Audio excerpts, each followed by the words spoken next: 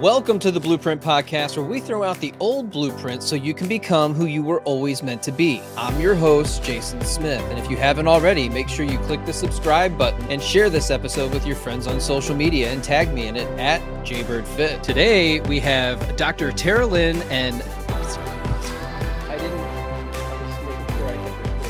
had a brain fart for a second because my back hurt. I got a jolt. I'm like, oh no. Yeah.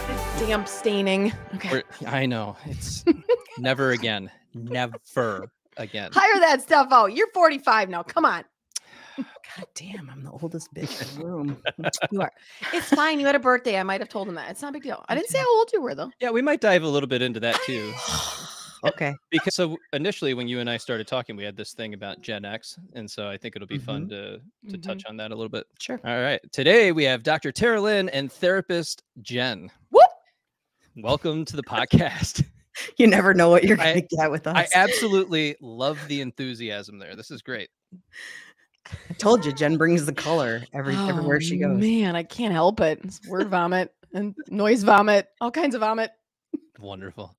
Dr. Teralyn and I spoke earlier last year, and we were trying to set up a podcast opportunity to meet each other and to talk about some mental health things and some Gen X things, because Gen X, let's face it, is the forgotten generation. We don't talk enough about them. And since we're both Gen X, I think this is a great opportunity. But we also have Therapist Jenn with us. So Therapist Jenn, tell us a little bit about who you are and who you help. Yeah. In terms of the age piece, so I'm 41. Okay. So you guys are bringing that into the play right away. Millennial. So I'm right at the end. I'm right at the cusp. And so it doesn't really make sense because I don't fit most of what that is at all. However, I am. Yes. Millennial. Hi. It's me. Hi. I'm the problem. I'm it's the problem. Me. I know everything. Okay. Oh, Yes. we're gonna bring Taylor into this already. Okay. We're not. We're not. Shh, quiet. My bad. Okay. I will edit that. You get. I'm a therapist, as you said, right? I have a private practice at this point, and I help clients with all kinds of ailments, from anxiety, depression, to nutrition issues, to, hey, I want a holistic chick who can help me with things that are a little off the grid. Okay, that's what I do. I got a private practice. It hasn't always been that way, but that's who I am and what I do. I love it. Dr. Teralyn, same question. Who are you and who do you help? I am Dr. Teralyn, and I help whoever comes my way, really. I think I'm having an identity crisis at this point, but yeah, I think I am. We might flesh that out today in this podcast. But sure. So yeah, I've been a therapist for, oh my gosh, I think somewhere between 15 and 20 years at this point. So I am solidly at the tail end of my career. So about every 10 years, I change focus. And so about 10 years ago, I changed focus and focusing more on holistic ways to help people with mental health. Now, I do have a private practice, standard therapy, but like with Jen, because Jen and I are actually in the same private practice now, which is another story to talk about later, we really do focus a lot on nutrition for mental health and alternatives for mental health. The time has come. So yeah, that's me. One of the things I admire about you the most is you've created your social media network, and it's just amazing. You have so many followers, but the way that you address all the different situations that you get presented with on social media, I think is absolutely phenomenal. One of the biggest questions people always hit us with is, what are your credentials? And it's okay. I've got a master's degree, so I've recognized that, yeah, some credentialing, somewhat, yeah, sure, it's important. But there's also this other aspect that you can actually read books. Yes. You can listen to podcasts. You can take notes. You can get your own research off the internet. You can really sit and think about this stuff for longer than 8 seconds and give yourself the opportunity to embody this information and understand it. And then this magical thing happens. You really start to comprehend it and you're like, holy smokes. So then you have this light bulb moment, and now you can deploy all this information that you've read, that you've taken in, that you understand, that you now comprehend, and you feel confident with it enough that you can relay it to other people and potentially help them as well. I just want people to recognize, like, you have that capability within you. You just don't necessarily believe that you have that ability to make that happen for yourself. That's empowerment, isn't it? That's like an empowered patient at its core.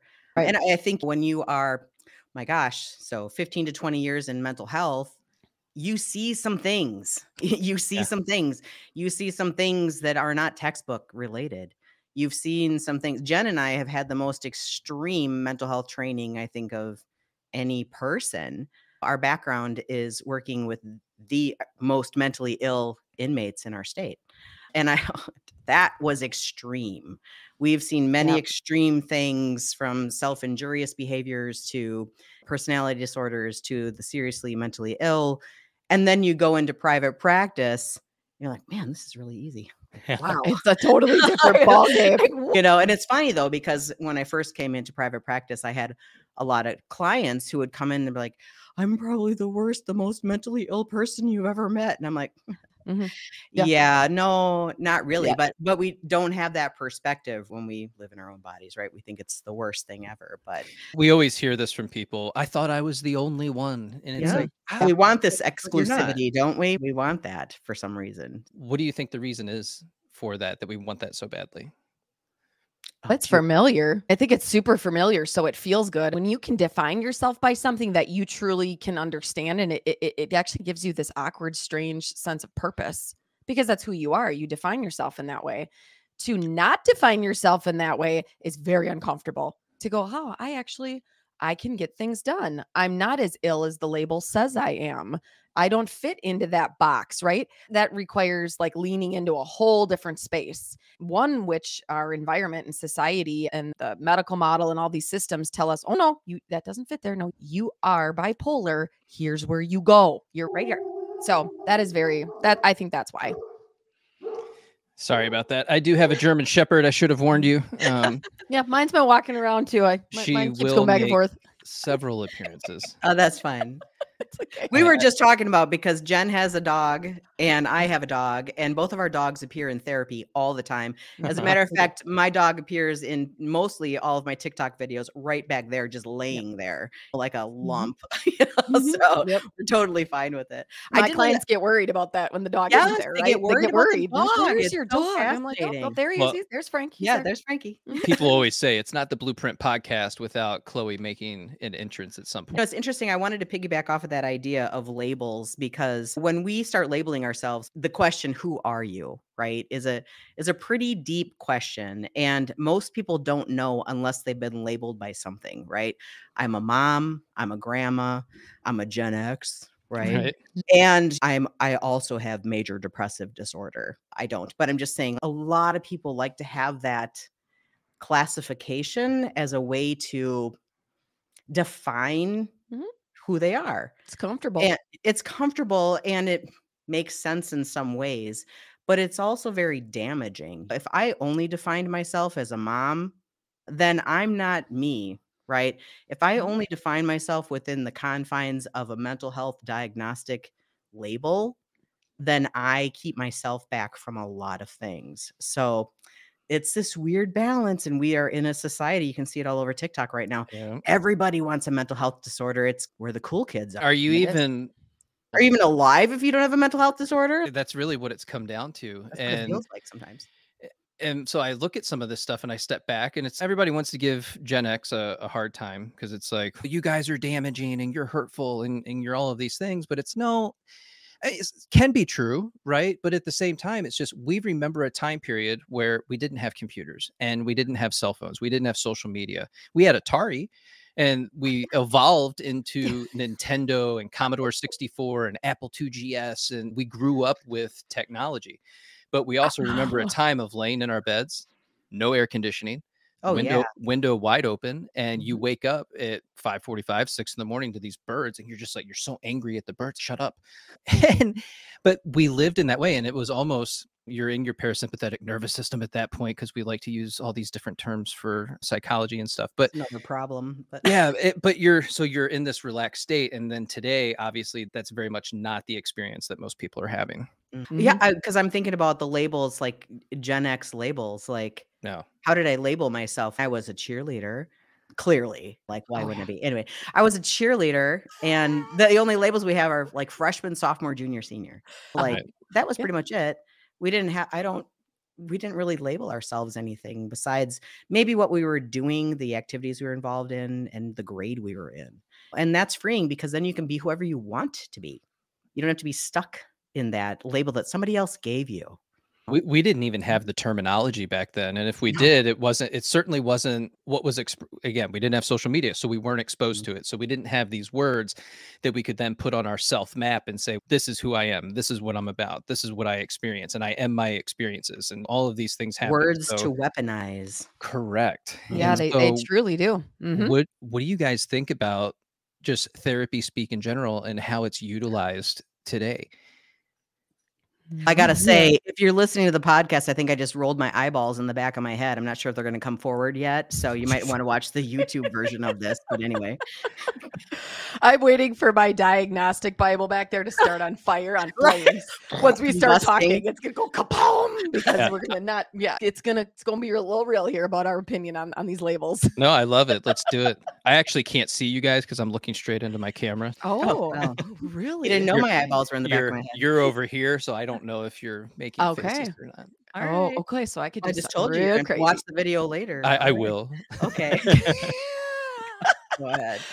Yeah, no, when it comes to labels, this is something, and actually on TikTok, this one blew up for you, Terry, when you did this post. It was unbelievable. And essentially the gist of it was the basis of these labels, right? So our field, this Bible that we use, the Diagnostic and Statistical Manual of Mental Disorders, this is how we label people. You got one of those, right? Yeah, that lovely. Look at that. Look at that. You've got one I here. don't even have the updated version because I don't give a I shit. don't either. But Get anyway, ready go for that to ahead. start. That's going to start on fire for you, Jason. So get ready. What's funny is I thought I was going to need it at some point, and I started thumbing through it, and I really gave it a lot of thought. And what you might not know is I was a police officer for 8 years, and I did crime scene. And so a big part of my experience is related to all the different types of trauma that are experienced, not only for the officer from their perspective, but also from people in the general population and the things that they experience, up to and including leaving the planet permanently. And so you try to make sense of all this stuff by gathering all this different information, and you see a therapist for a little bit and you start to take this stuff on and you read the notes that get left behind and all this other stuff. And you really come to this, I oversimplify it and people are like, that's so reductive. Sure. But I like taking things down to a more simplified level that I can understand, because I might not be as smart as other people. And so this helps me make sense of me and my position and where I'm at. And I just thought a lot of this comes down to self-love. I'm not enough. I'm not good enough. Or I've done something so egregious that I can't take back. Nobody's ever going to love me again. So then we get to this place of peace out. I'm done. And you have to find a way to make sense of that. So for me, it came all the way down to self-love. I have to say a couple things about the DSM. There was a time early in my career that the DSM, you couldn't get your hands on it unless you were a professional. Like, it wasn't until Amazon really came out that everybody's ordering this thing. And I remember Jen, Jen is so great. She had you can tell the story. What did you do to your DSM? How did you make it a Bible? What did you do? Because you should see it. I went through and I tabbed the shit out of it. Every other page has a tab. Every category has a tab on the top. I slept with that thing next to my bed. I am not shitting you. All right, I pledge the truth here, because when I started in the field, okay, that was 15 years ago, but one, yes, it was hard to get your hand on that book. So the one I have has been with me for a while, since that 5 came out. It was not the first one I started with, because you couldn't just order it. But 2, I was so obsessed with what that label needed to be for people, because that's what I was taught. Like, the whole basis of what I was doing as a therapist was, you have to put a label on somebody, because that label, similar to when you're in private practice and running insurance, that label means something. It allows people to receive services. It allows people to have insurance, right? Even in the prison system for us, when I would label somebody with, that would be very helpful for treatment, because now you can get into this AODA, this addiction program, because you have this diagnosis. Or yes, you can come into your schizophrenia group because you have a label that shows that you're struggling with auditory hallucinations and visible hallucinations, even though that could totally be a trauma response. Nope. Guess what? You got schizophrenia, right? So these labels helped push people in the systems, and still do today, where they need to go to get services. And so that was in my naive brain, and where I can sit as a human now and say I did disservices. And Terry and I talk about this in our first episode of our podcast. We are going to talk about the truth for us too, because we did. That's what we knew.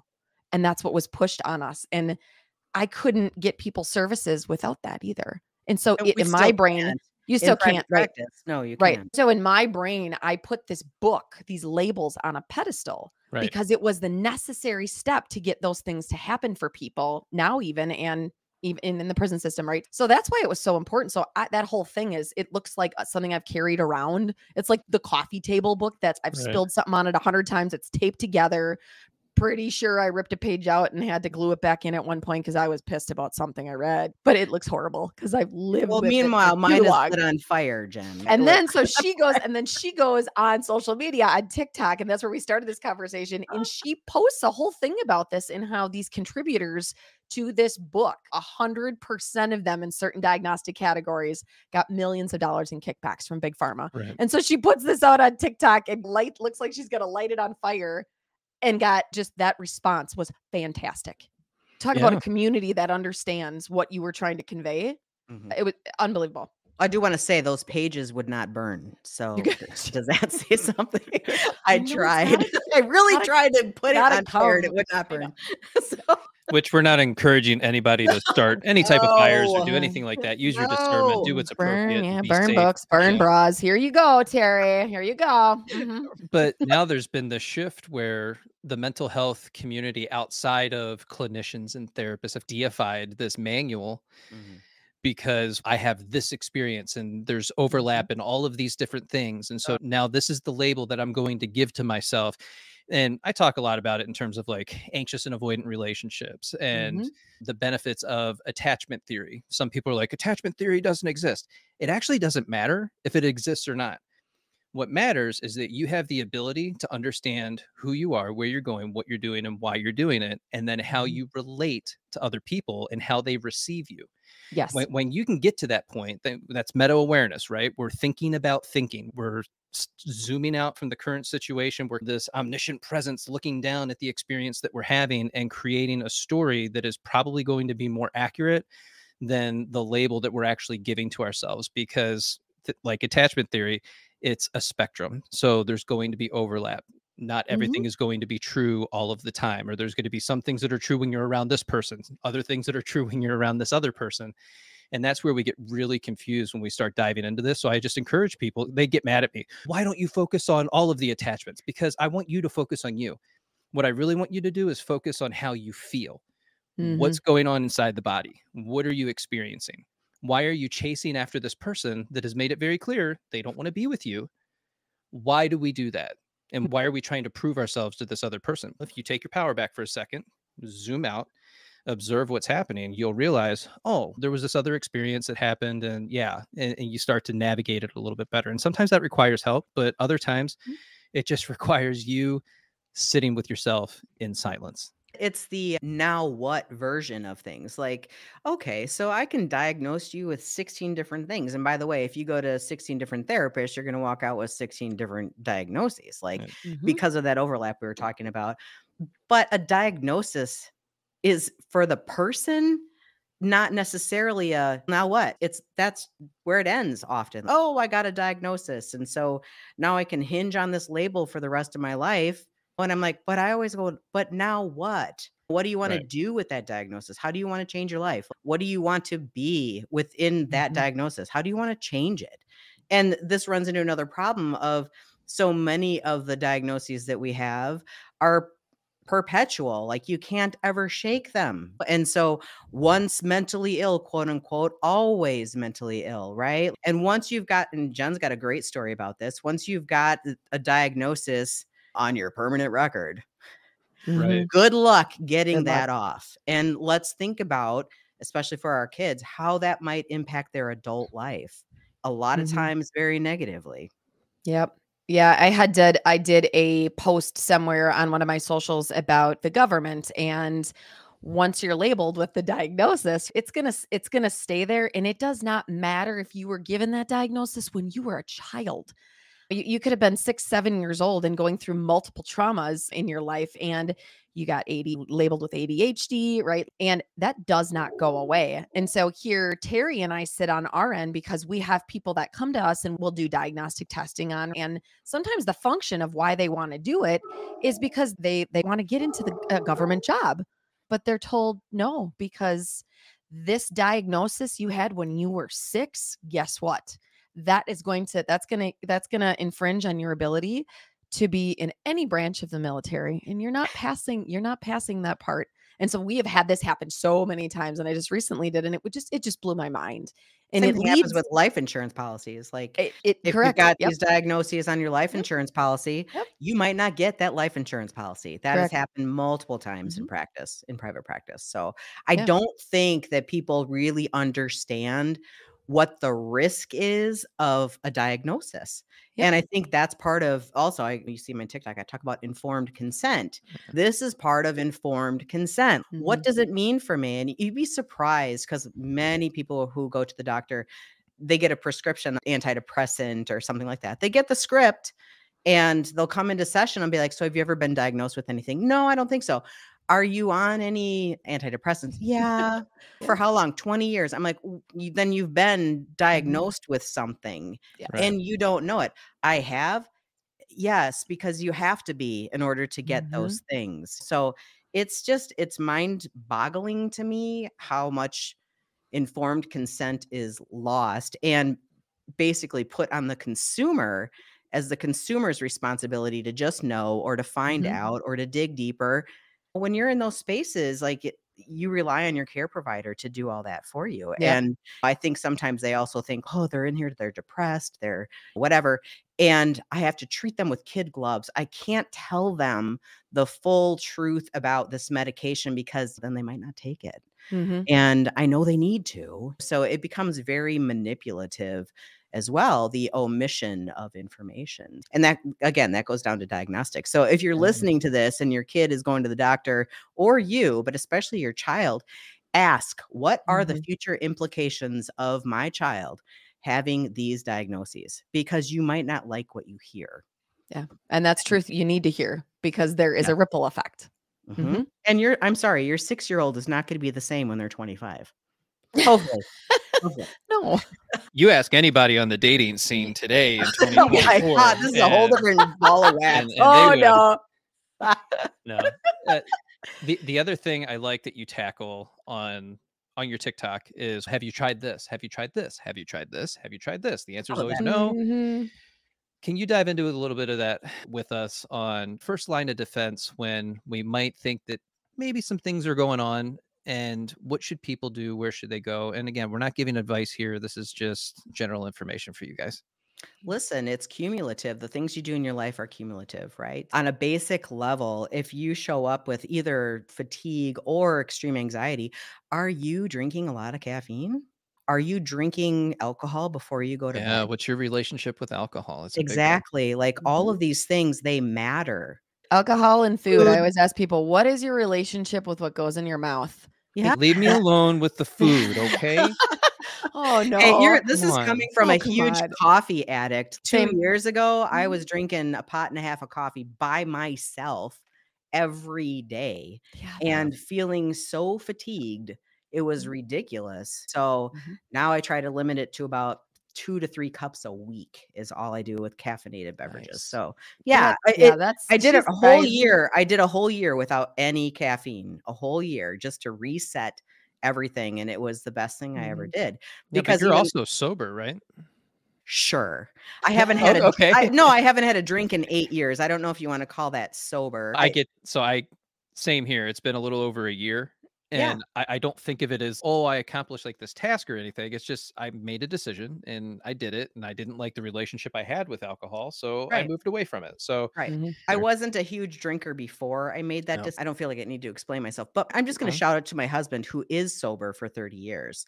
So, he has a sobriety journey. I just made a decision that I didn't like it anymore. It didn't Right. serve me well, so that was about 8 years ago.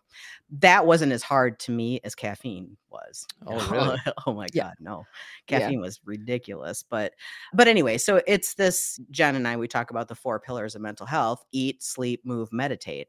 Yep. Those are the 4 big pillars. What is your relationship like in each one of those pillars? Mhm. And the eat one includes drink, anything that Mhm. you put in your mouth, but people wanna skip over that because if your relationship in each one of those pillars is terrible, right? it's hard to get out of that because that has been an overtime situation that you've built up. So it seems easier to get a pill. Yes. You Yeah. know, it's easier to get a pill than to quit caffeine, Yeah. you know? Right. Yeah.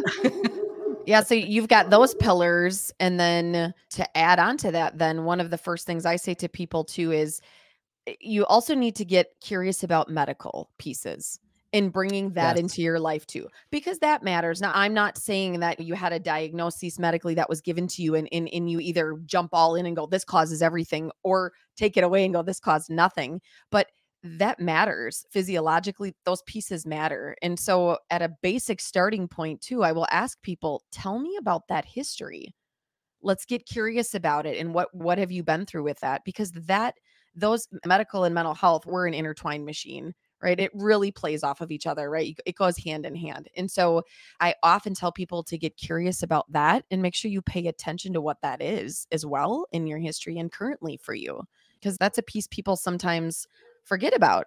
And then when they open up and start talking about it, there's all these medical ailments, many of which have a prescription on them to help manage versus bringing in the movement or the exercise piece that could change some of that for some people. So those are basic starting spaces. When you're asking a little bit about that, that's where I start. I just want to add, hold on. I want to add one thing, because when people are on so many medications, not just psych meds, but any other medication, there is nutrient depletion that occurs with that. And so that's again, informed consent. Right. What nutrients will be depleted if I take this medication? Yes. What do I need to be supporting if I take this medication? And nobody talks about that either, but it's well documented. Yep. And if you believe that a single nutrient depletion won't change anything for you, how about you deplete your vitamin C for a second? I have one for you. B12. Yeah. I don't absorb B12, so I have to get shots. But I didn't find that out until 2 years ago when I got injured, and they were doing nerve tests and all this other stuff. And they're like, we should do a panel. And then we figured out I was severely B12 deficient. After a couple months of getting the shots, all of a sudden I'm just like, I feel different. I feel really good. Like I'm actually happy as well. And I'm like, who is this person? Is this going to last? And Too good to be true. it really was, because now all of a sudden I wake up, I'm happy, things are going well. I'm just like, this is a complete shift from where I was. I was extremely unhappy, and I won't go down that rabbit hole, but it was just like, it was not good. So to have that dramatic shift in the way that I was thinking and feeling was huge. And I'm not saying everybody's got a B12 deficiency. No, but Get your levels checked. vitamin D is another huge one, especially in the Midwest. No, actually, I shouldn't say that. Especially everywhere. People in Florida are deficient in vitamin D, the old elderly people in Florida. That's because as you age, your body doesn't make the vitamin D as efficiently. So aging people need to look at their vitamin D. Any person needs to look at vitamin D deficiency. But again, getting back to the vitamin C, that's an extreme example, but vitamin C and scurvy was a huge deal. Like that was a huge medical problem for people. And not to get all scientific, but if you look at the mitochondria, the powerhouse of the cell that makes the ATP, which is your energy, the Krebs cycle involved in all of that has to have a whole host of B vitamins, different B vitamins to make that whole thing happen. And so if you're taking a medication that depletes your B vitamins, I'm sorry, but you're effed. Like your energy is going to be sapped. That cycle on a cellular level is going to mess you up. Not to mention your neurotransmitters require a whole host of vitamins, your B vitamins, vitamin D, vitamin C, a whole bunch of vitamins to make a neurotransmitter work, right? So again, if you are taking medication that depletes nutrients, you're going to be in trouble eventually. You will be in trouble. So, anyway, that was my soapbox for the Look day. at you, got all scientific there, using words. I don't know. It's Friday. I got my hair done today. Like I love it. I want to give people another relatable story to that. And again, I'm not saying get off blood pressure medication, but I got put on blood pressure medication, and there was a series of things that were going on. And so concurrently, what's happening is I'm also B12 deficient. And so there's the stuff that's going on in the background. Ultimately, I ended up getting off my blood pressure medication and have had zero issues. But the biggest thing was the doctors that were treating me, and no shade on them, but they don't look at the root cause of why is your blood pressure so high? Right. What's causing that? Story on that too. Please share it. I would love to hear it. Oh boy. 2 times, like one of the first times I went to the doctor about my thyroid, and it was in normal range, right? So it was Yeah. in normal range, whatever that is. And I was complaining that I was fatigued. And within 30 minutes, I was prescribed an antidepressant, a stimulant, and a sleep aid. Okay. It was my thyroid. It was my thyroid. Now, the whole blood pressure thing, this kind of reminded me of this about a year and a half ago. I was changing some of my thyroid medication. And for the first time in my life in 30 years, I was unknowingly pushed into hyperthyroid, which raises your blood pressure, which causes gastrointestinal distress, which causes anxiety. And I was experiencing all of that. But because I'd never experienced hyperthyroid, I was always hypo, I didn't know what was going on. So I had to go to a doctor for something else. And I'm in the chair and they're doing the blood pressure, and it was sky high for the first time in my life. First time. Now, if my blood pressure would have been high or high-ish all along, I would have been like, "Oh, okay." But for the first time, it was documented as high. And what did they want to do immediately? We need to prescribe you some blood pressure medications. And I said, no. I said, hold on. This is the first time this has ever happened. This is not typical for me. I went back to the doctor who was doing my thyroid stuff, and I'm like, we got to run some labs. And sure as shit, I was in hyperthyroid, which jacked my blood pressure sky high. They didn't ask, even though it was in my chart that I had thyroid issues. Like that didn't even come up. It was a single event. They wanted to medicate the single event. Yes. Instead of looking at me like a whole human, what else could be going on, or getting curious. This is the first time she's ever had high blood pressure. Why? And they kept going. It's probably part of it's probably white coat syndrome and all. And I'm like, yeah, no, like every time I'm they always like every time. Yeah. So yeah, that's mine too. And I didn't go on them, and it took a few months for my thyroid to get back, but so now I know anytime my blood pressure goes up, it's a thyroid issue. Yeah. But you got to look at people like whole humans, and that includes any physical problems they might have, they might know about, or getting curious about. Maybe you should go back to the doctor and check out to make sure you don't have something else going on at the same time here as mental health. I like to believe for most people, mental health doesn't live in isolation. It's not one thing. It's many things, and physical health can be a huge part of that. Yeah, it's one of those things. I feel like they should have a target profile for individuals where they literally have a full scope picture of kind of what's happening in your life. What are the stressors? What are you experiencing? What do you go through? What do you eat in a day? How many hours are you sleeping? And again, it gets treated as a single issue because you walk in and you're like, yeah, this is what's going on. And they're like, yeah, okay. And so then they treat the symptom, and we don't really go much deeper than that. And as somebody who's not a medical professional, I don't like the way that feels, because it's like, no, I actually want to take care of this thing and eliminate it if at all possible. Like, how do we get there? It's funny because I think when I'm in the doctor's office and I refuse certain things, I always think hate about it. Oh, they do. When I refused the 3 psych meds, she actually said, then why are you here? And I was like, because I wanted help with my thyroid. Like I thought maybe you could offer me something else. And I cried in the parking lot afterwards, just so everybody knows. But anyway, so I know, but I was still empowered enough to say no and walk away. Whereas I don't think a lot of people have that self-empowerment to walk away, or to say, hold on, slow this down for a minute. Let me think this through. I don't think that a lot of people have that. And so I think that's how we got here in the first place, especially when it comes to psychiatric medications. They just dole them out half the time for anything, for a situational event. Right. That's my story of my psychiatric meds, right? One little bitty situational event, and 20 years later, still trying to finally get off of it because some asshole in high school dumped me. Like, what? Wait, like, what? Let's go back here. Jen, because she got her ass dumped. Jen, let's hear the story, because this is going to be so relatable to my audience. Man. There is you it go. okay? All right. You brought it up. So I did. I know. So I think it was senior year of high school or freshman year of college. We actually talked about this the other day, Terry and I were, and I'm like, I can't remember the year because my past memory is really shitty. Side effect of Lexapro. Informed consent would have told me that. Didn't know that. Lost a lot of memories along the way. Me too. But I went in and yeah, I was having a situational trigger happening and I had broken up with my boyfriend and I was not well. I was very depressed. I was very tearful, lethargic, like constantly just feeling down. Appetite was shifting. And so it was, okay, Jen, here's an option, right, for you to take Lexapro. And I think I was probably about 19, 18 or 19 when that started. Okay.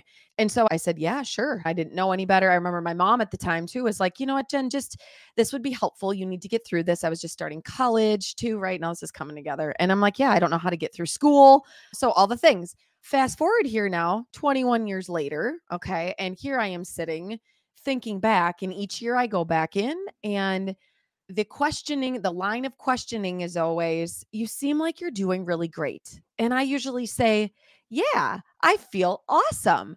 And yet never was it, maybe you don't need this anymore. Let's talk about the start. Has your circumstances changed in the last year?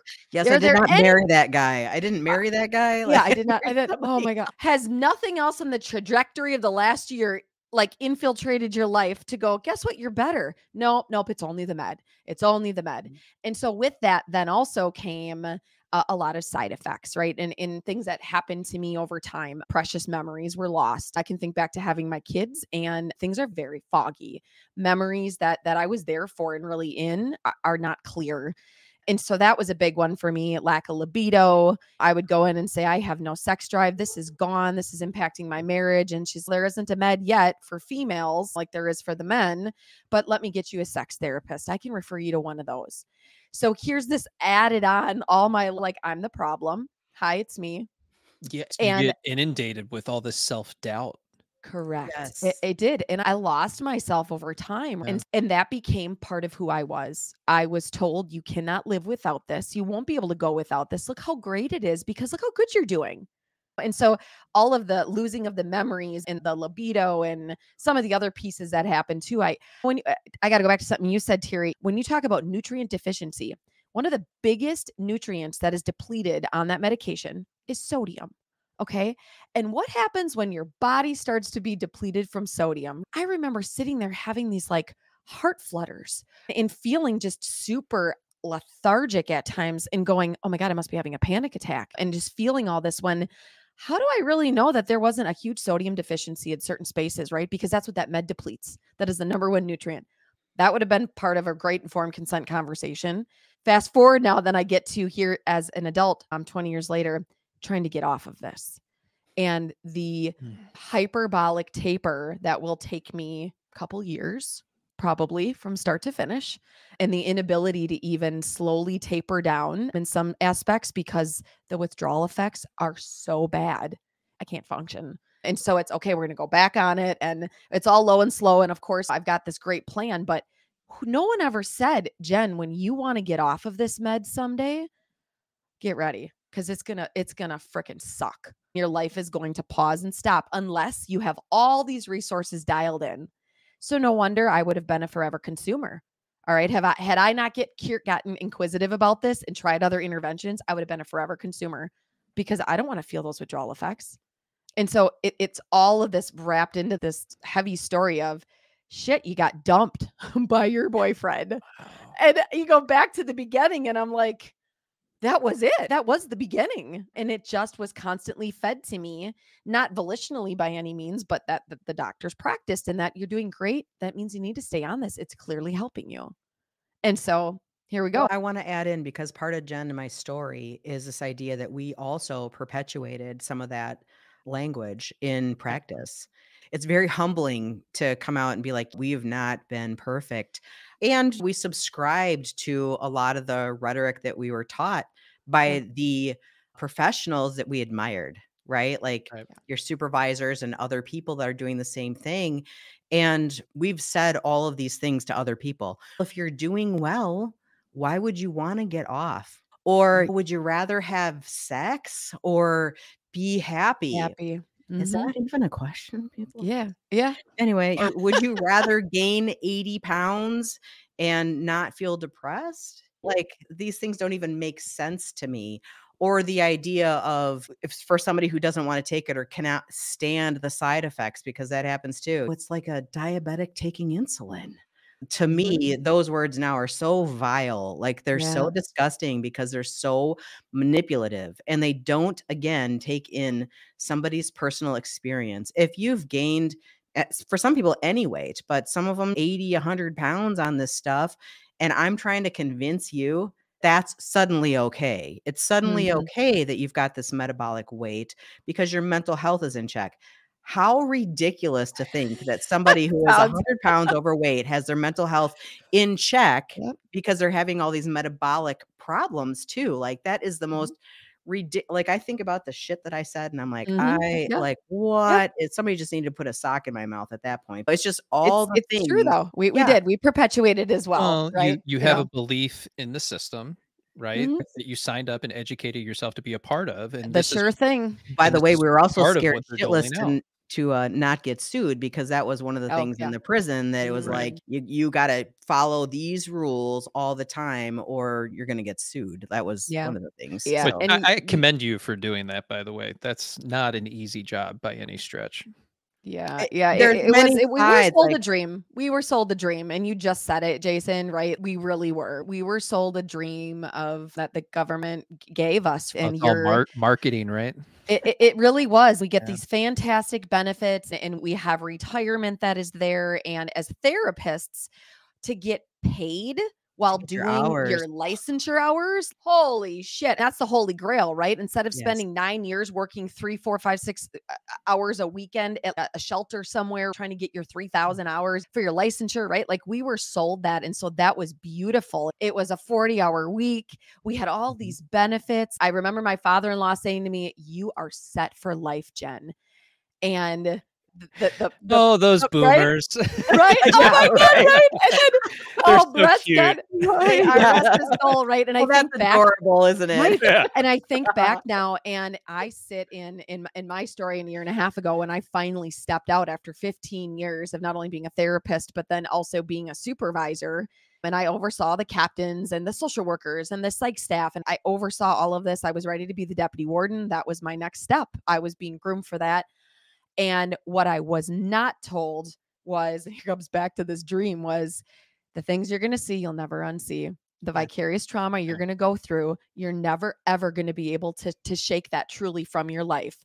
Jen, you're going to go somewhere, your doorbell's going to ring and you're never going to let your children answer the door. You're going to have a code word for when you're out in public so that if you hear something, your kids go the other way, right? All these things that shape your life. You're never going to be able to sit in a restaurant and not be able to see the door.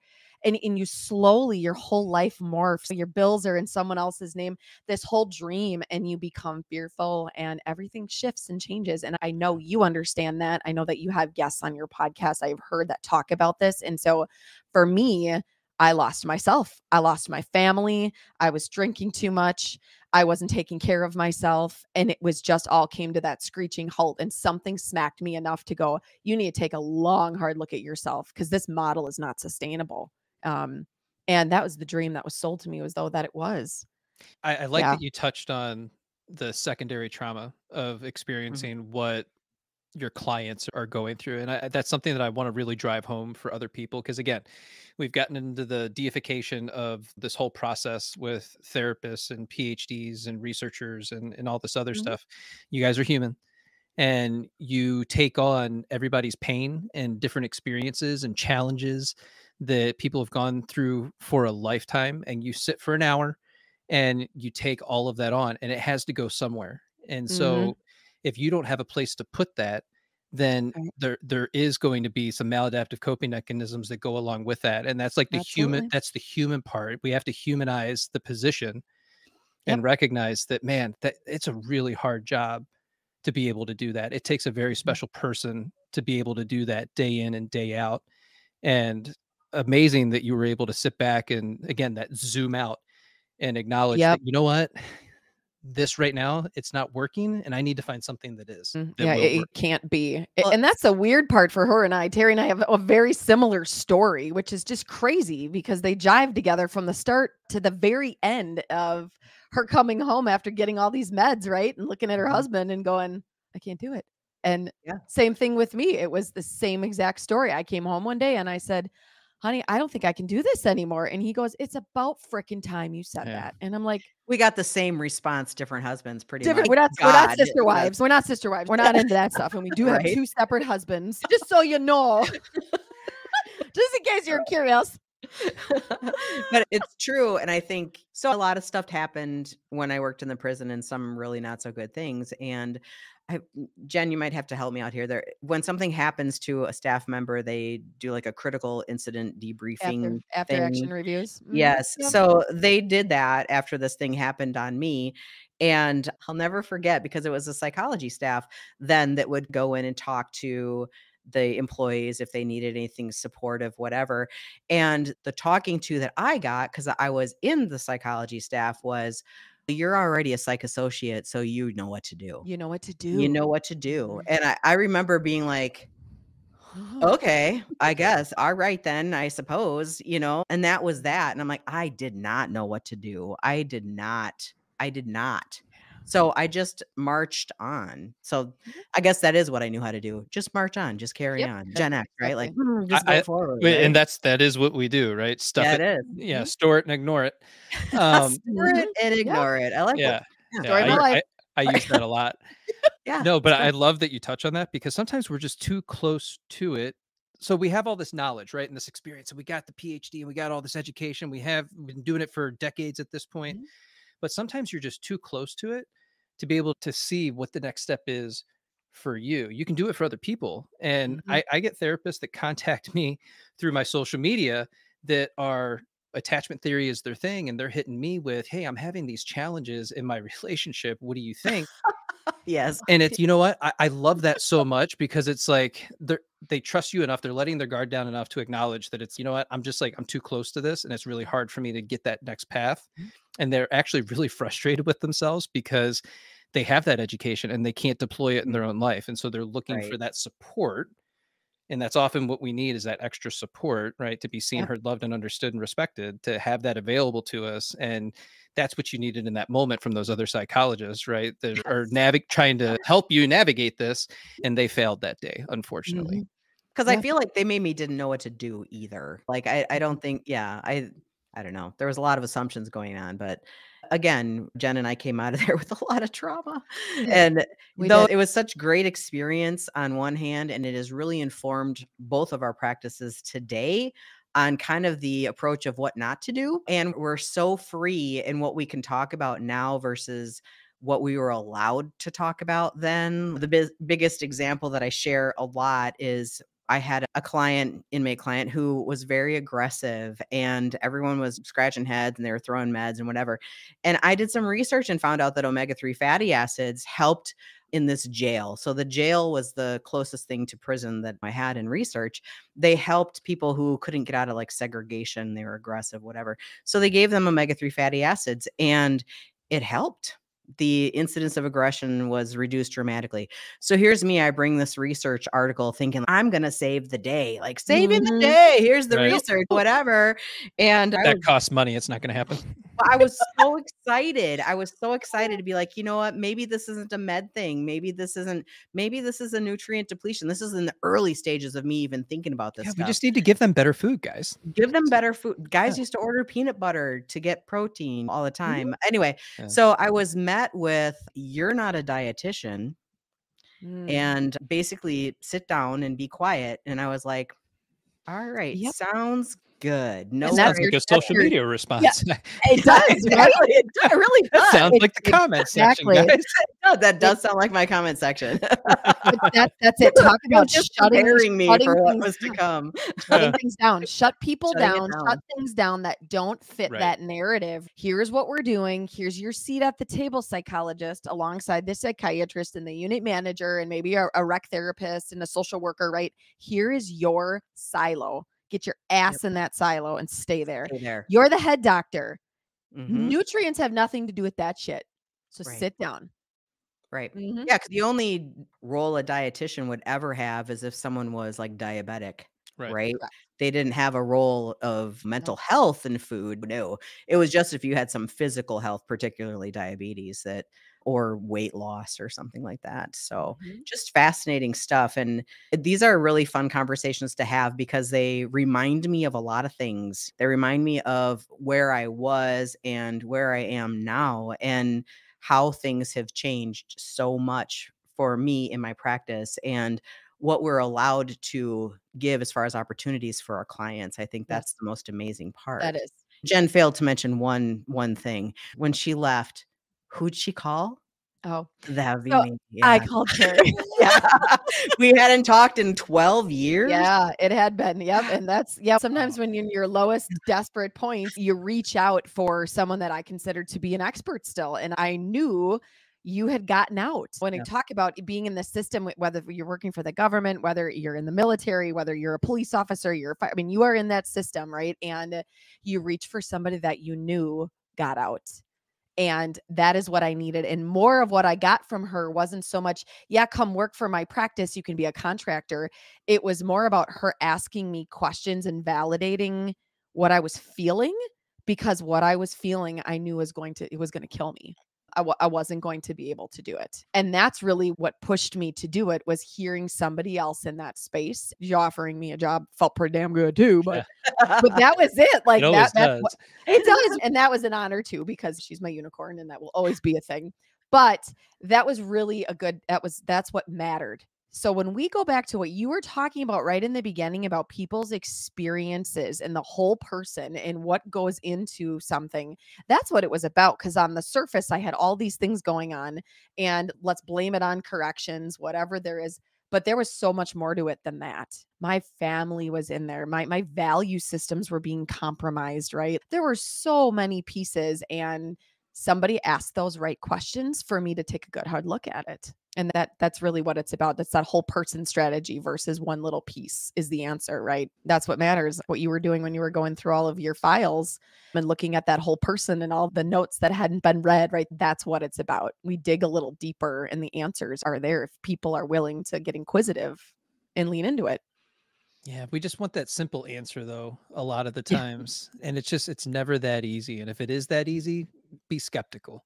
Yeah, oh, Yeah. but the weird thing is we want simple answers, but we know we're complicated people. Like, Right. Right. we know our bodies are complex. We know all of these things, but yet we look for this simplicity. And I think probably it's because our lives are so fast paced that we think that we don't ever Mhm. have time Mhm. to make a change or things like that. That's what I hear all the time. I don't have I don't have time. time. Yeah, I don't have Yeah. time. Yeah. I can't do Yeah. that. I know. And then I always counter with can't or won't because those are I two know. different things. Yeah. And Like, it's you like, can? Uh-huh, sure. how about you hand over your phone and Mhm. Yes. let's see how much time you've spent Yeah. on social media. Ooh, I gotta start doing that. There's gotta be an app that The tracks these Oh, things. mine does, it should. Mine tells me, No. "You're up Yeah, 114% from last week." I'm like, "Shit, dang this I know. podcast. Yeah, So Darn it. Look, this is why I'm on all the time now." Like, no joke, because I don't have help. I do all of this myself. My yep. phone told me that I was on the phone for 24 hours. Oh, Oh, wow. oh You lost a my. whole day of See? your life. A whole Yeah. day of your life. Oh, I did, and I'm just man. like, so I'm constantly I take videos from the computer, then I drop them on my phone, and then I put them in CapCut, and then I color grade them in Oh, CapCut. I sure. add the Yep. A lot of captions, work. and so Mhm. you go through this whole process. Plus, I'm always listening to audibles or podcasts and all Mhm. this other Yeah. stuff. It's just funny. When I saw that though, I'm like, yeah, I might have a problem. Yeah, That's a I lot. might have to, That's a like, lot. Yeah. dial that down a little bit, Mhm. yeah. It's hard because it is, like, even TikTok, like, when you go on a roll and you see it Yeah. and, like, people are liking it, Mhm. Yep. you get sucked in, it's like gambling. You get sucked right into that Right. feedback system, and you're like, "Yes, I gotta do it again," and you're like, "Yeah." Anytime I push it too hard, it flops, so Mhm. apparently I just need to light the DSM on fire more frequently. And it's done. That's it. 20,000 followers. Boom. Done. Exactly. I'm gonna start lighting shit on fire. Yeah, I'm so frustrated with social media. I had a good run on TikTok for a minute, and then like they stopped pushing my content for whatever reason. And then it just hits your motivation. Now I'm not exactly motivated Mhm. to post on that platform. I'll give it a video every now and then Yeah. Morsel. a month later it's got 20,000 views and I'm just like, cool. I hate social media. I always tell her all the time. So I had no digital imprint up until about a She year had ago. nothing. None. I Good for literally you. I had nothing. Yeah, but now she's got everything because I of me. know, So I'm a and I bad didn't know what to influence. do. I didn't even know how to get on Fairybook. I don't even talk about me being like the millennial cusp at that. And you know what? I am not. I am back. Like, I'm an old soul. Okay. I should have been born in the like early 70s, mid 70s. That's where I fit. And I didn't even know what I was doing. And I couldn't even put anything on Facebook. I didn't know what it was. And so yeah, a year ago. So imagine yourself like 12 months ago, never having a digital imprint. Like, the closest I got was I started a Snapchat account so I could spy on my daughter. That's it. That was it. And so I had no clue what I was doing. And so I really dislike it a lot. If I could do all of this and market and do it without having to touch social media, that would be the trail I would take. Because I just can't stand it. It drives me nuts, and it's so much time, and it's so saturated, and some of it is such BS. And I'm like, oh my God, how do people even post this stuff and watch this? Oh, you have a dinosaur arm, therefore you have ADHD. What is this? How am I even competing in this pool right now? No, hold up, stop right there. That's not a thing. No, yes. Apparently, Standing like a flamingo apparently is the thing too. When I go to sleep like this, correct. right, You're that's neurodivergent. ADHD. You are part of the neurodivergent community when you sleep like that. Just so you know. Just so you know. This is the pool we're competing in. I can't even. I just sit there and I get so mad. And I'm like, okay, nope, we're not posting anything today. This is BS. Last year around this time, Jenn had just started working with me. And it was at a horrible time on TikTok for me. I was being dragged. Yes. I had come across a community that was not nice. And I didn't even know it wasn't an intentional thing. And those are the worst kinds, because you're like, this isn't intentional, whatever. But they dragged me as if it was intentional. I was a trending hashtag on TikTok. And I'm like, for all the wrong reasons, by the way. Like, it wasn't a good reason. But now I'm like, okay, so I was a trending hashtag. Cool. Like, I'm going to use that now and to my favor. But at that time, I was so hyper vigilant. Like, I was so scared. Like, I would be up at night looking until I realized that you could filter out a bunch of stuff. And I'm like, okay, filters on. Now I can actually sleep. But I had so much anxiety over that, like so much that I wasn't sleeping. And my husband's like, come on, you need to not worry about this so much. And I'm like, but I worry about my reputation, and I don't intentionally try to hurt anybody. And so you're no stranger to being in the public eye. Like, you've been on several Mm-hmm. media outlets for years and years. I just want people to recognize that. Like, you're not just TikTok famous. Like, you've had a whole career in this where you've been brought on as an expert in many different capacities. So television and radio, all of the stuff. But TikTok brought me to my knees last year, and it probably took me 3 months to crawl back out of that weird abyss and start again. And then it didn't happen again, because I think I found my audience. But then I started posting these things about informed consent, and then it started happening again. I'm like, oh my God. Oh my God. Like, people were like liking and commenting and all this stuff. And I was like, it's going to happen again. I can just feel it. It's going to happen again. I don't want it. It didn't, thankfully. Well, it is going to happen again, because you guys have a podcast called the Gaslit Truth. It is. I tell her that. I'm like, yeah, it's coming. Get ready. And your big three is big food, big pharma, and big marketing. Yes. It is. Yes. It is. So it is going to, you're right. It is going to happen again. Oh, it's going to happen hardcore. Man, I'm going to find you. You're going to have to come take care of her, because I'm sometimes I'm like, I don't know what to do. I'm trying to just turn it off, shut it down, get off of it, and stop. Right. What's funny though is other content creators reach out to me because they have the same experience. Like, they're in that earlier space where they're struggling a little bit, and they get hit with all these just weird statements, right? The statements don't make sense. Why would somebody say this about me? I don't understand. And we take it so personal, and it's, what do I do with this? I'm just trying to help people. And it's okay. That's your mission, right? You're trying to help people. Cool. You can't help that person, and that's okay. So you can block them. If you really want to go that far, you can just leave it and just let your audience handle it, and they will eventually, right? Yeah, I call it, they'll take out the trash. No. Yep. Your audience will take out the trash. Yep. Your Mhm. tribe comes and Yep, cleans it they out. do, and they do a pretty darn good job of that They do. too. They do. But it's true. We are definitely opening ourselves up to some controversy here. We are. But I feel like I'm in a good space to do it. Maybe that was just like prompting me to get my shit together before this happened. This is going to happen. But yeah, I have a feeling this is going to ruffle some feathers, but that's the whole point, isn't it? When you just think one way. And social media is a great way of just their algorithms just give you the same stuff over and over again. You get lost in your own echo chamber. You are not thinking critically at all. You are not an empowered person. Right. Becomes your truth. It becomes your truth. And I tell people this too. I'm like, 'cause everybody has their little fan base, right? Anything you do, they're going to be liking, commenting, sharing, all this stuff. And although that's really sweet, I'm still like, but you can question me. It is okay Yes. to question me. Challenge me I a want little. you to. I don't want you just to be like Dr. Teralyn said it, so it's the truth. It might not be your truth. It could just be my truth that I just said. I don't know.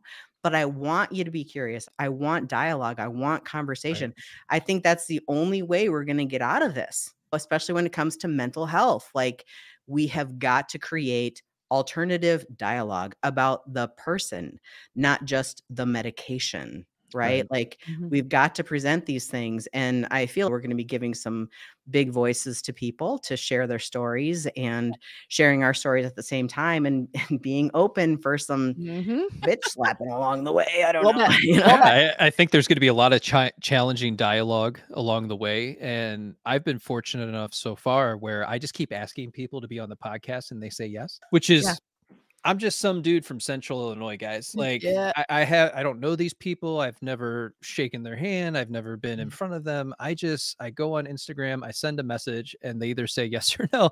Yeah. And so I've been fortunate with that. But of the people that I've been able to interview, they all have this same perspective where they're trying to make a shift in the field of psychology, right? To get people to think a little bit differently, to look at a more holistic perspective in some of these circumstances and experiences. I saw one guy on TikTok the other day, and he made the statement. It's not popular, but the majority of people, you don't have a mental health issue, right? You have to get out and start doing things for you, physically, mentally, emotionally, and spiritually. And when you start doing those things, everything else starts to line up a little bit. Yeah. Now, that's not the cure all, and that's not for everybody, but for the strong majority of people, maybe you should think about put the coffee down, go outside, go for a 20-minute walk, do it every day, and then see how you feel at the end of a week, if that's any better for you. We look for simple solutions. That is not complicated. We can walk. Most people can walk pretty well every day. Stupid simple. Yeah, it is stupid simple. Do you drink water? That's one of the first questions I ask people, and I am blown away by no, they don't. They don't. Really hold on. The big one is when you ask people like how much coffee they drink, or how many monsters do you have in a day, or how much alcohol they drink, and I'll say, how much coffee do you drink in a day? And they're like, oh, 2 cups. And I'm like, oh, okay, 2 cups. Like, why would somebody not say the whole thing? That's the cup right there. Yeah, like, it's a huge Stanley 32 ounce. That's 1 cup. And it's get real with yourself. Yeah. And that is stupid simple. It is stupid and it simple. Seems really ridiculous for therapists to be like, are you drinking water? Do you eat protein at all throughout the day ever? And they look at you like, I'm here to talk about my problems. And I'm like, yep. Yes. That could be one of your problems, by the way. Like, exactly. Yes. Yes. It's never just one thing. It's always a series of things. It is. So that's going back to those 4 pillars: eat, sleep, move, meditate. Pick a pillar and start in that pillar and make some changes for yourself in that pillar, and then move to another pillar. You don't have to do all the things all the time, but you have to start in one pillar and move from there. And that does involve some self-evaluation. And now that doesn't mean that your shitty relationship isn't you're not paying a price for your shitty relationship or your crappy job or whatever it is. Those things also, but those are bigger issues, right? Those are things that are often not so much in your control. Whereas how much caffeine you drink, that is 100% in your control. How much you walk, that's in your control. What you think about things, going back to, shouldn't be as mind-blowing as it is for me. Going back to the mitochondria, your mitochondria is impacted by your thought process. Right. Yep. Like, what the frick? Like, your mitochondria is either going to produce energy or shut down and preserve based on your thoughts, because your thoughts are stressful, frightening, or calm and relaxing. So it's like your thoughts actually have a lot to do with it. People don't like to hear that. For some reason, they want the answer to be something else. It's not my thoughts. That can't possibly. I'm like, but it is. Your perception of reality is the truth for you, but it's not the truth. So you're You telling know? me I'm not my thoughts. I am actually telling you, you Whoa, are yeah. your thoughts. So that means you can change them and be someone else. Yes. Flip of that. Yeah. That's the whole thing, though, is we're constantly presenting ourselves with information that is true for us, and we don't sit back long Right. enough in Yes. silence to actually address it and say, is this true? And so you Actually you true. live your entire life with a series of core beliefs about yourself, about the world you live in and the environment that you're in. And that is my life. That is my map. That is how I see the world. And we never sit in silence long enough. Put your phone down, get your earbuds out of your ears, sit for 20 minutes in silence and see what pops up for you. Yeah. Meditation. Yeah, Yeah. that's right. Yeah, we take everything at face value, and that just becomes part of it versus getting curious over Yeah, it. but then you're an angry 85-year-old, right? It's Because true. you lived your whole life never questioning why you feel the way that you do and why you think the things that you do. My heart breaks for all of the staff that I worked with in corrections who were so incredibly bitter and hated life every single day. And now I can sit on the other side of this, and there's such simple pieces that you could do, and they just were so stuck in it. This is how I see the world, this is how I see life, and I can't view it any other way. And it just takes people down. It takes Well, them down and they can't get back up. even in that same scenario, because it's such a core, close-knit group, Yeah. like there's so much groupthink that happens in that scenario. You have one person that comes in and they're not having a great day, or they have a series of a bad 6 months, Yep. and everybody else is gonna feel that. They're gonna feed They off do. that, and that just becomes everybody negatively attunes to one another in Sure. that Yeah. experience, and then you Yep. become miserable. But then there's the epigenetics of the job, right? Where it gets passed down to all these other people and the new recruits and the people that you're training. They Yep, they adapt that do. same thought They do. process, and They do. Yep. And you In step some in. respects, I think not just the inmates had mental illness, but so much of the staff did too, whether it was addiction or mental health problems or even PTSD from just being on the job for so long. And it was unattended to, period. And I think maybe some of that had to do with the superiority complex. There's no way I'm the mentally ill one. You are Mr. Inmate, like not me. So I think people would justify it like that. I just did a whole podcast on that with somebody who was deputy sheriff for Yep. years and years, and we were talking about mental health and entering the job as a first responder and not recognizing that you had experienced some sort of trauma to begin with. Yep. And then it shows up at some point on the job because now you're taking on all this other stuff and all these things are happening. And I don't think we talk enough about that. Like that when you enter into that field, and this can be applied to any field, but acknowledging that, Therapist field.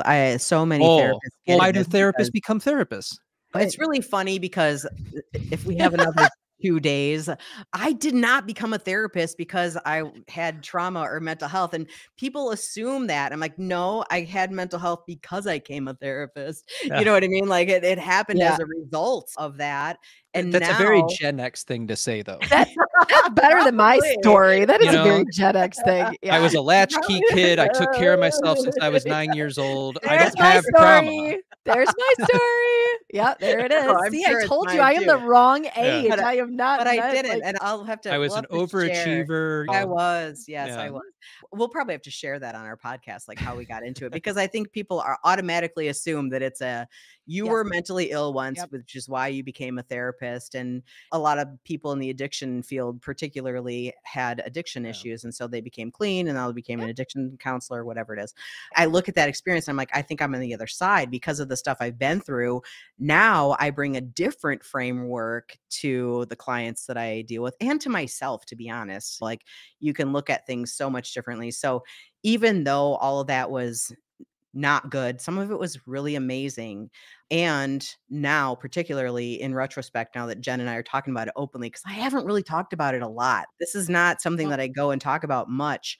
But it's been really empowering to be able to talk about it and have a new lens about it and how it has impacted my work today, because it is very profound how it has impacted things today. I'm just grateful for these opportunities to like use my mouth hole a little bit more.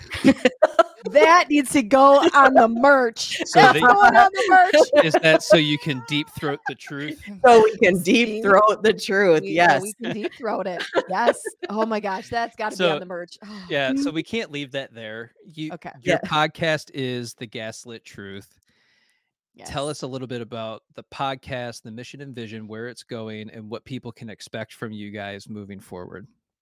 Yeah. Well, the start of the deep throat piece, I think we have to address that just because of the double entendre. People automatically, So many people didn't like it. They're like, my husband didn't like it. Her they don't have neighbor a sense didn't of like humor it. then, I guess. Clearly. Yeah, they didn't. And I think to be fair, he's a boomer.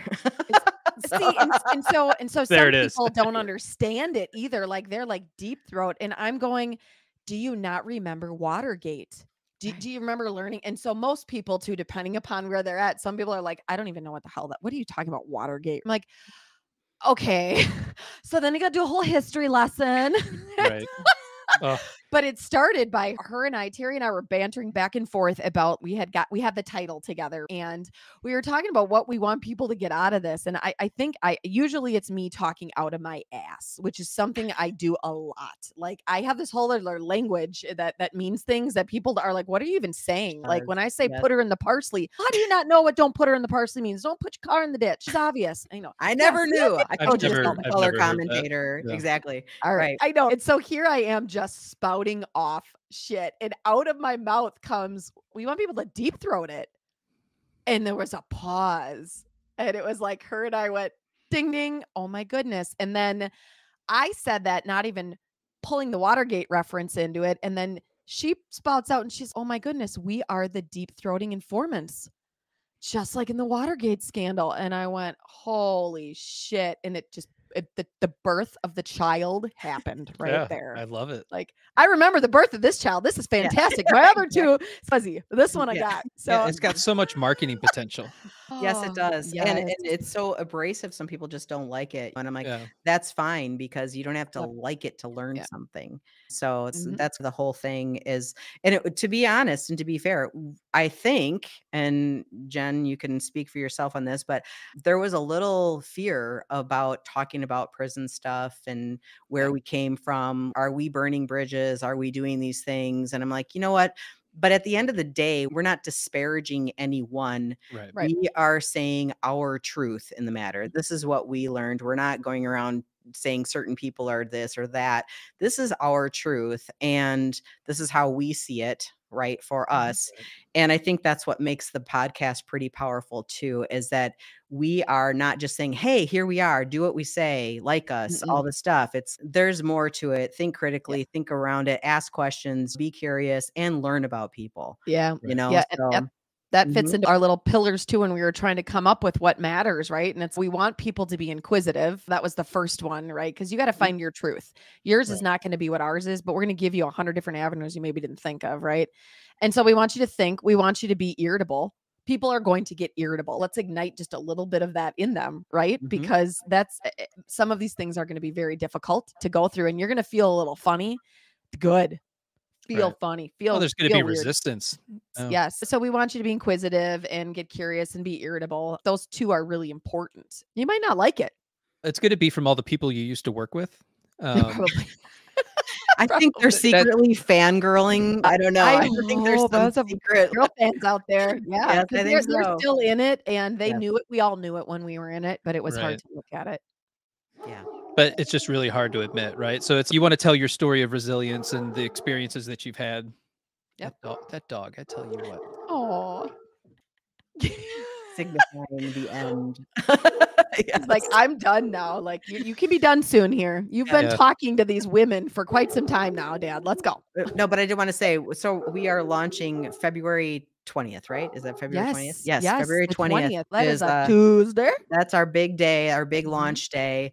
So we're real excited. So right now we're on Instagram and YouTube at the Gaslit Truth podcast. So please go there, support us, and yeah, send us a DM if you want to be on the show. Oh, that's awesome. That's right. We are open. So you're looking We're- for people to be on the show. Sure, Yeah. absolutely. Sure. Absolutely. Professionals, non-professionals, consumers, like all of it. Like we don't want it just to be our voices the whole time. We want people on the show to create some more of discourse. So more conversation. I do know what's funny is the people that follow me, they keep asking for solo episodes. And I much prefer doing this type of podcast because it's more fun for me. We get to talk about a lot of different things, and then they get to learn some stuff. And that's interesting that you want to hear from me. Why would you want to do that? But we've got some work to do on your core belief. But anyway. Okay, fine.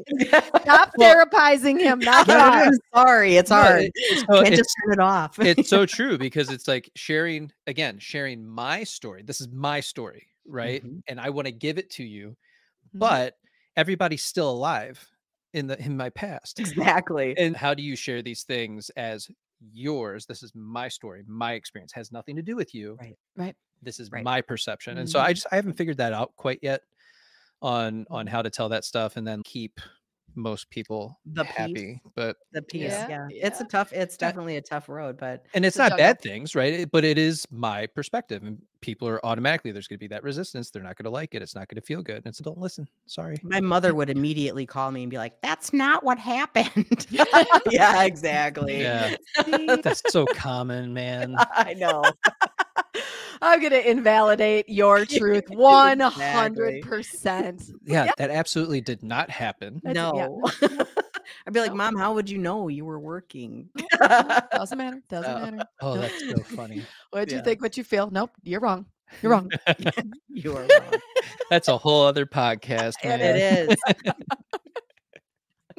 Nice. Dr. Teralyn and Therapist Jenn, I can't thank you enough for being a part of the show today and making us laugh and just having a really great time and letting us know that not only do you have a podcast called The Gaslit Truth, but you're also looking for people to be on the show who are going to share their knowledge, their experience, and some of their challenges and how they overcame them, and maybe drum up some stuff in regards to big food, big pharma, and big marketing.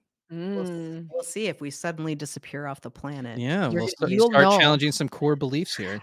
You're gonna know. That is so true. You're gonna be the one savior who's gonna have to come find us when our digital imprint is gone, our bodies are gone, everything's gone. I'm relying on you. You're in charge. We'll have to come up with a code word that we can text to each other. Will do. Thank you for having us, Jason. This has been awesome. Yeah, we'll have to do it again sometime. I really appreciate it.